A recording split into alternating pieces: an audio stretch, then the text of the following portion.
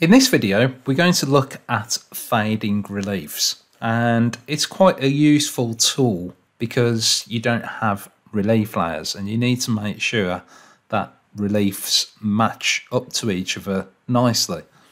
Okay, so here you can see that I've got this relief and I want to fade it. Okay, so let's just see what the tool does to start with. So the Fade Relief tool is located directly on the top toolbar here. If I select that, you'll notice that I get straight away 2 white dots on the screen. Now these are control points where I can fade from and to. So if I want to move these, just grab one of them. You can see that I've got a different cursor. So left click, hold it down, move it to, let's say, there. That's where I want it to start fading from.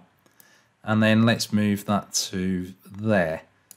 Okay, now if I rotate around, you can see that this is 100% of the relief and it's going down to 0. If I move that in, you can see it starts fading down closer.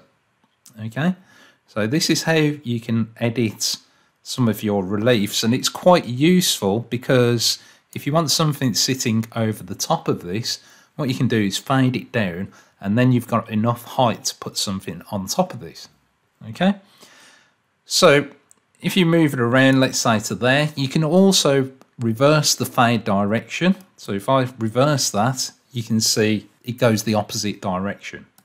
Okay, now the fade strength, if I bring that down, you can see that it brings some of this back and it doesn't go directly down to 0. Okay, so if I bring that down to there, say 18%, it's only fading down just slightly. So if I rotate around so we can see it a bit more, and then let's bring the fade strength back up, you can see it starts to come right the way down. So at 100% at this point, it is at 0, so it's coming down to nothing. Okay, now you can also do different types of fades. So the linear, which is what we're doing now, which is one point to another point, you can enter sizes for these as well. So if you want these to be perfectly accurate, you can enter some sizes for them. You can also do a radial. So what will happen here is that you have the center point, let's say there, and it slowly fans out, and when it gets to the edge, then it will create a fade. If I reverse the direction, you can see that it's fading into the center. And you can also do it between boundaries. So if you've got, say, 2 vectors going round, you can blend between those 2 boundaries. So if I were to, let's say, cancel this and create a couple of boundaries. So if I take a plan view and let's say I'll just draw 2 circles so you can see it.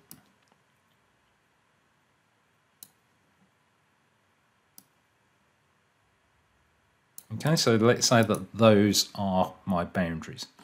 So if I select the inside one and then the outside one, select between boundaries, rotate around. Now there is a specific way that you have to select this.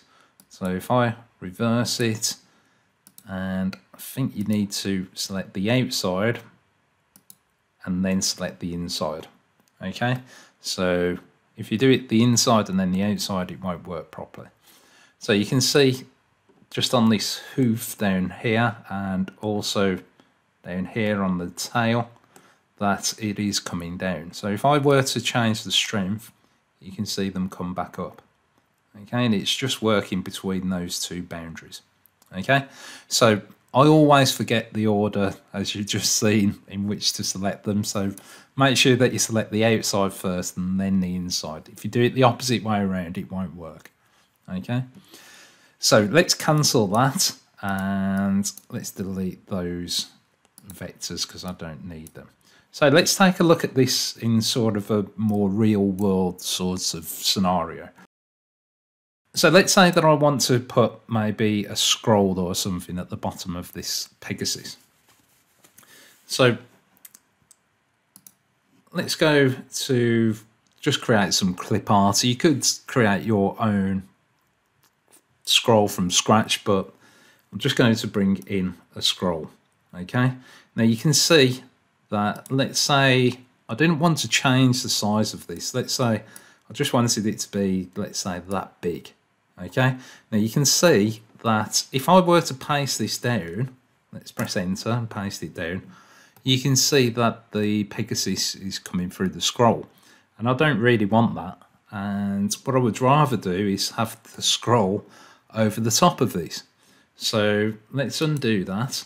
Let's keep it as floating clip art, and I'll just leave it there. I'm not too fussed about that. What I'm going to do is go into the fade relief. So if we're going to fade relief with that on there, let's maybe take a plan view so I can see this. And I want to fade from, let's say, there down to there. Okay, now you can see that it's sitting over the top of it. Now it's losing a little bit of the hoof down here, so what I'm going to do is change the strength. Now I can't do it too much because you can see that the tail here is actually coming through the scroll, so I need to bring that up a touch, let's say to about there. But it gives you the general idea. So if I apply that and then cancel it, you can see that the scroll is sitting over the top of it. So now I can paste that scroll down and it's sitting over the top of the Pegasus. So that's where the fade relief really comes in handy, and I think that you'll find that quite useful when using Maker Plus, because as I said, you haven't got relief layers and you need to make sure that everything fits over the top of each other quite nicely.